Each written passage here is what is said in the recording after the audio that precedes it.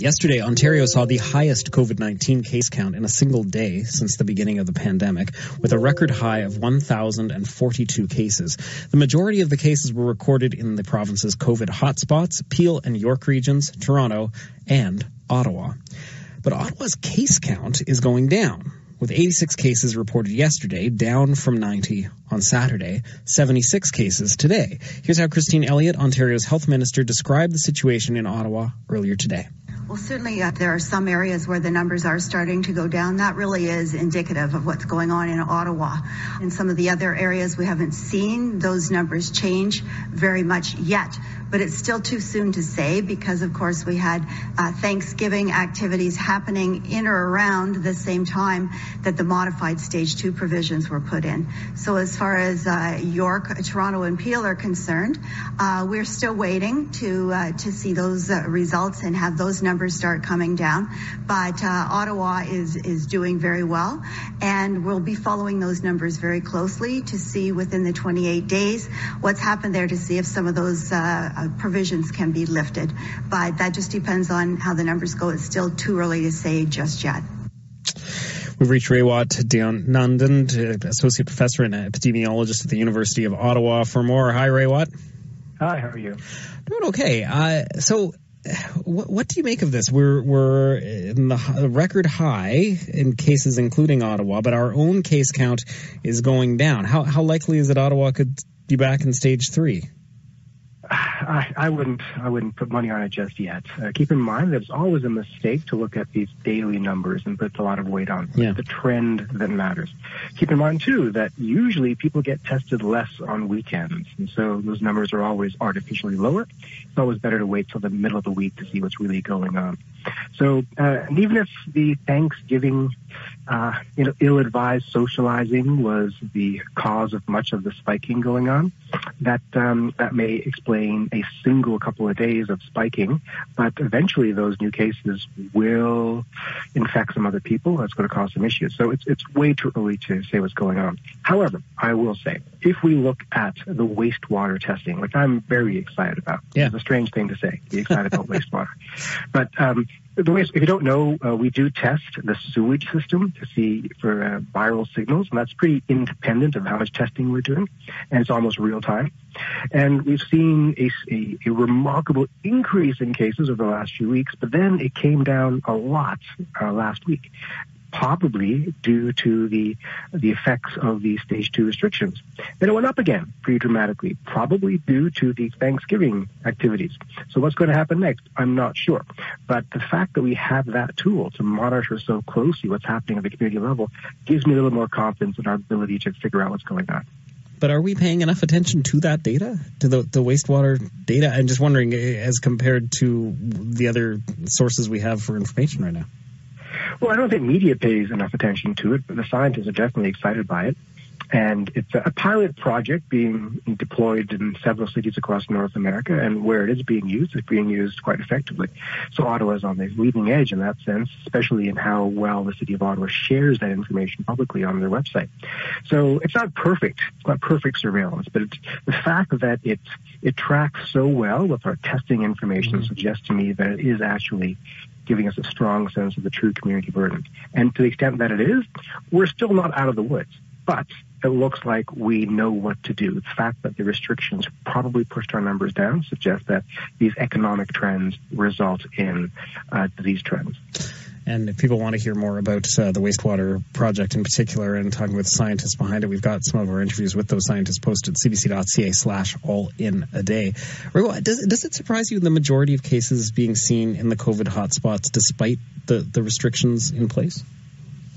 Well, not really, because these are places where most people are. And it also may suggest that we've taken these super spreading opportunities off the table, the bars and restaurants and so forth.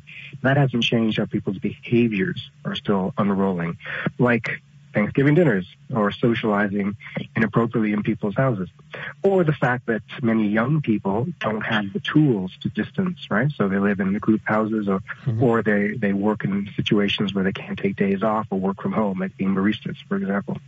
So I'm not entirely surprised. It's going to take a little more time for these effects to be felt, I think.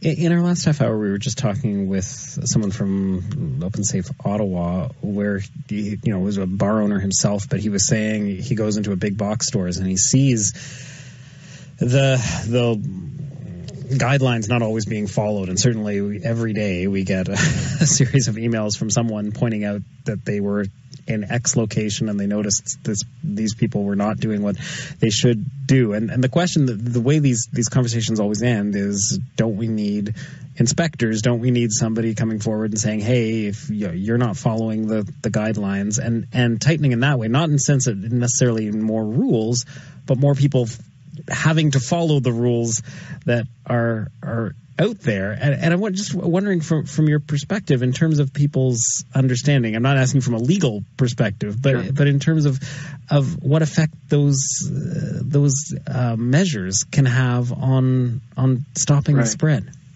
Yeah, public health is often a game of incentives and disincentives. And if you have too many disincentives, the incentives don't work anymore. So if the law is very hard and enforced, suddenly you breed resentment of the population, and suddenly it's cool to be anti-authoritarian, right? So you got to dance that delicate line between the two poles.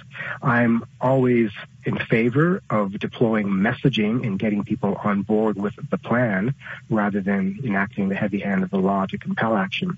But it may get to the point where you need some stronger enforcement if, in fact, you get an intractable enough population that is large enough that will not go along with public health guidelines. That could be deleterious to our plans. So that's a long and wordy way of saying I have no idea what to do. Except to say that let's try just more messaging. Let's try people posted in the big box store saying, hey sir, put on that mask. It's not for you. It's for the old person down the street who might get sick and die. Right?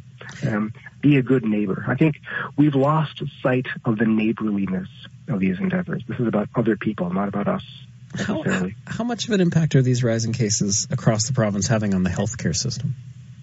Oh, that's huge. That is huge. So our healthcare system is always running near capacity at the best of times. And non-pandemic times are between 85% and 110% capacity in our hospitals.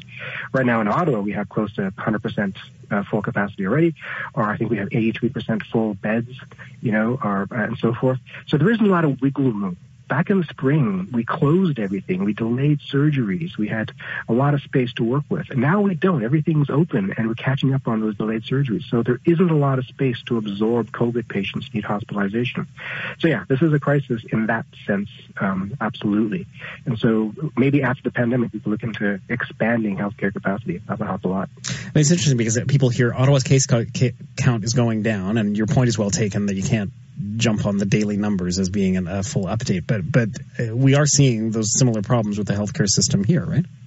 Absolutely we are. In fact, the City of Ottawa has released some modeling showing how our healthcare utilization patterns may change depending upon certain trajectories of the pandemic. So if we stay the same or increase in less than 10% of transmission, we're in a crisis stage. We haven't got enough hospital capacity to really absorb likely cases, especially as the winter unfolds and we have more flu cases and more long-term care centers get affected, et cetera, et cetera, et cetera. So there's definitely a risk here of overwhelming the system. We're not there yet. Plenty of room at the end still, as one colleague puts it.